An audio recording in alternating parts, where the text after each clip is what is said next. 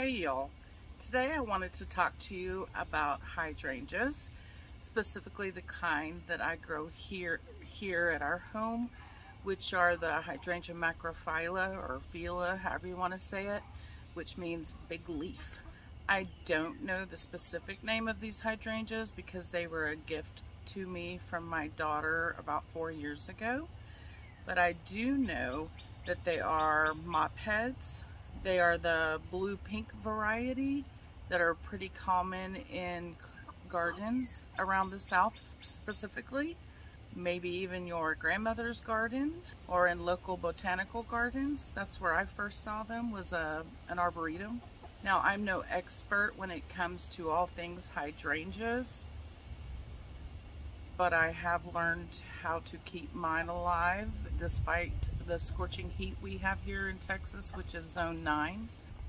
It's still spring and we are in the 90s right now. It's not even summer. Now, they say that these hydrangeas originated in Japan.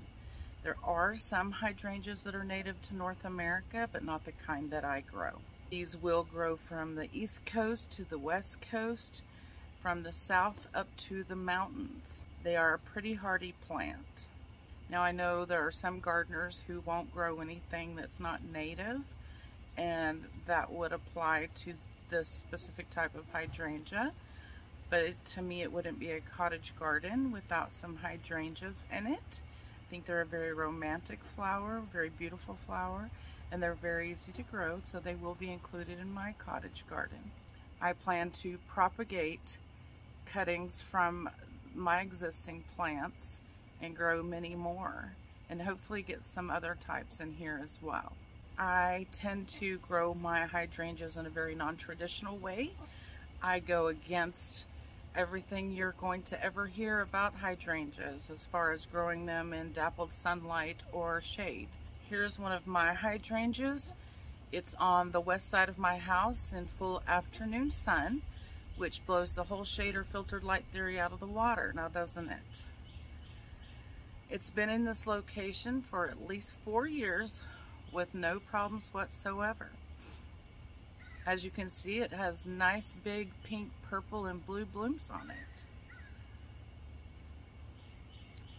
Now, the soil pH is what determines what color your blooms are. If you want pink blooms, you add hydrated lime to the soil. If you want blue blooms, then you add aluminum sulfate to the soil. And if you want purple blooms, then you need a neutral pH balance. The only thing that I do for these hydrangeas is I water them if we've gone a couple of weeks with no rain. They may have hydra in the name, but these do fine without a lot of water, and they prefer a well-draining soil.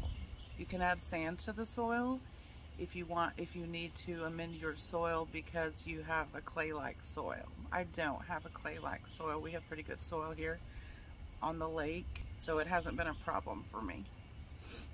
I will give these some compost tea when they are blooming throughout the blooming season, about once a month. I need to do a video on how to make the compost tea that I use. It's not difficult, and it doesn't take any other equipment than a bucket and some compost. It's not a brewed compost tea, it's more of a steeped compost tea. You can make it in about 5 minutes. During the dormant or winter season, I will add some of my chicken manure with the straw from their coop, which is behind me. But other than that, I don't buy anything from the store to put on them, and it hasn't been an issue so far. Now, I've never pruned these before because I haven't needed to. These hydrangea grow on old wood, so if I were to prune them back, I wouldn't get blooms the next year. So I'm very careful when it comes to pruning hydrangeas. I will cut off the spent blooms and bring those in because they make a pretty decoration. Here's some I have in my living room. But otherwise, I just leave them alone.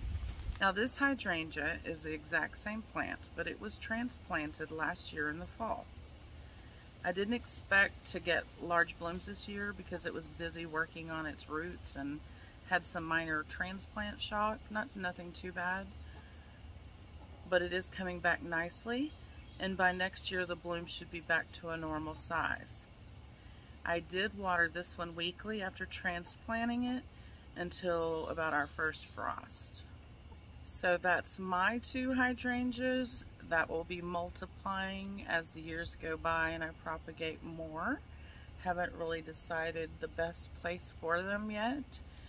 I kind of like to put things somewhere and see how it does. In fact, one of these hydrangeas is going to be transplanted this fall because where it's at, it was good when we first planted it, but since then we have put in central air and heat, and now it's behind the outside units, so I can't even hardly see my beautiful hydrangea back there. So I will be transplanting that in the fall.